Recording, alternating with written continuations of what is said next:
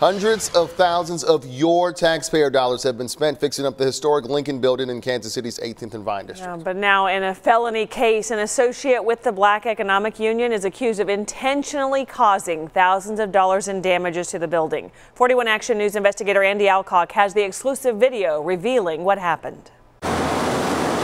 It sits right in the center of Kansas City's 18th and Vine district. The historic Lincoln building is also at the center of a bitter ownership dispute between current owner Henry Service and the previous owner, the Black Economic Union, or BEU. It resulted in an undisclosed settlement after a court fight. Well, the building was getting vandalized, and we were just trying to figure out how things were happening. Service installed motion-sensitive surveillance cameras. Then one night in June, video captured BEU intern Takishia Ford entering the women's bathroom at 7:44. About a minute later, Ford re-enters the bathroom, opens the door slightly, and looks in. Then Ford comes back a third time 10 minutes later at 7:55. Again, she opens the door, looks inside, but doesn't go in, and then walks away. According to court records, water can be heard running and observed on the floor. Those court records also state it is believed she was checking on the water as it flooded the restroom.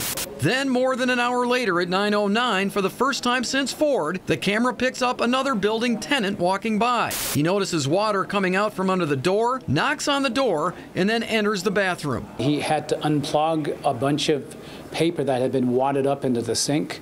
He pulled it out himself, turned off the water, and then informed me about what he had found. You did not cause vandalism in that bathroom? Absolutely not. But Kansas City police and now the Jackson County prosecutor have a different take.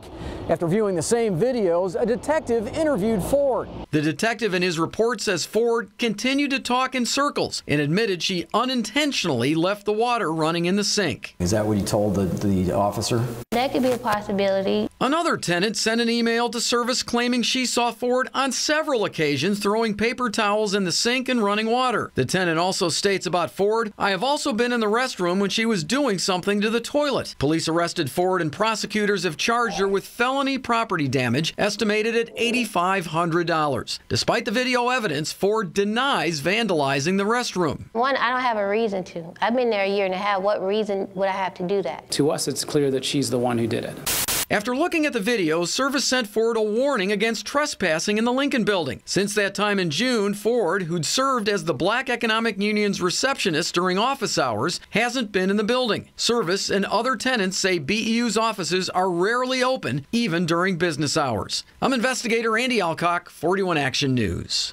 If convicted of the felony charge, Ford faces up to 4 years in prison and a $10,000 fine. She's due to make her first court appearance in the case next month.